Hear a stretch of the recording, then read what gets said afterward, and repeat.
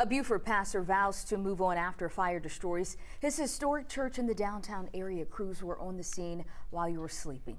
11 Alive's Molly Oak joins us now live outside the First Pentecostal Church with a look at the damage. Molly, we also had the chance to speak with the church's pastor. Were there any services or anything happening at the church before the fire started?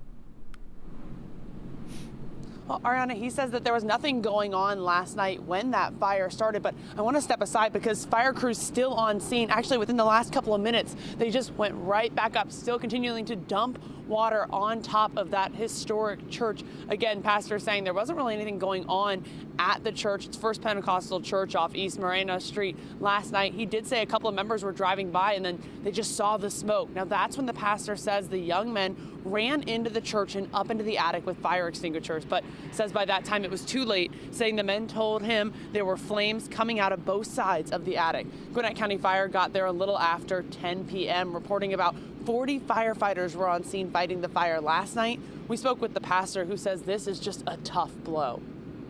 My dad died last year, dementia, and everything I had from him was in that building. All his preaching notes, the Bibles he gave me, pretty much everything that's precious to me was in that building and not in my house.